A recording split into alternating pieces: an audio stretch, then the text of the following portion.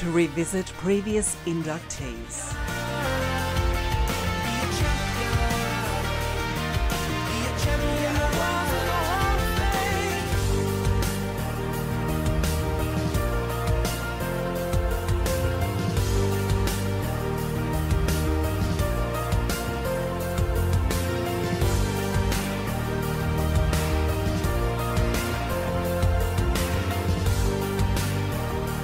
Icon Laurie Nash. The son of a leading Australian rules footballer of the early 20th century, Laurie Nash was a star sportsman. He made his mark in the 1930s in a tough era for football. Obviously a period during the Great Depression. He was a hero for many people who followed the game. Following the family's relocation from Victoria to Tasmania, he quickly made a name for himself both as a footballer and a cricketer, becoming one of the earliest professional club cricketers in Australia, making his Test debut in 1932, and one of the first fully professional Australian rules footballers. He became essentially the first professional footballer. That was his job, to be a footballer, and then subsequently he was coaching and doing that for a living. Through the period of his early upbringing, he was seen as a very good sports person, football and cricket, as in the tradition of the time.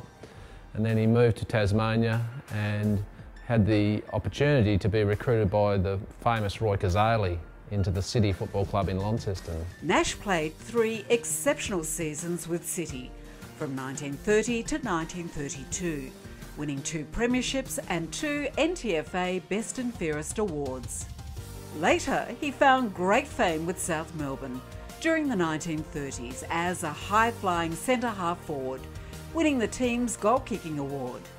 Here's the only known footage of South legend Laurie Nash kicking goalward in the general direction of the track at his opponent Murray Sheehan.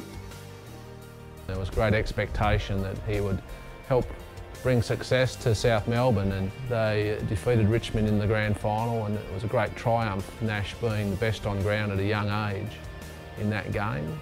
This highly decorated player finally retired in 1945, going on to coach in the Victorian Country competition, before returning to coach South Melbourne in 1953. Famously, in the mid-30s, he represented Victoria and played at centre-half back for the first quarter of a game against South Australia, who were obviously the other strong state in Australian football at that time. And he kicked 2 goals in the first quarter, but the Victorian full forward was injured and had to leave the ground, so they threw Nash to full forward, and he proceeded to kick a further 16 goals in the game. So he kicked a record 18 goals. Laurie Nash is a member of the Tasmanian, Sydney and City South teams of the century, and truly is an icon of our great game.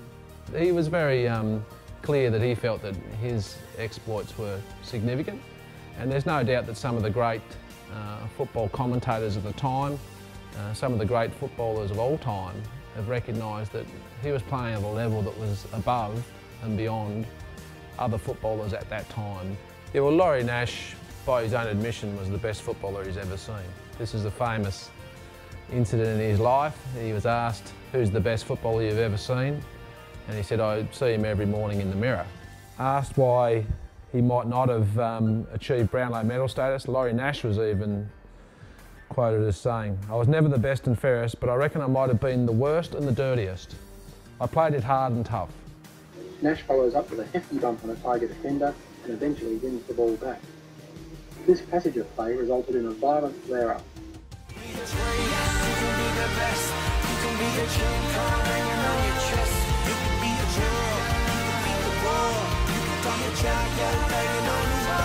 can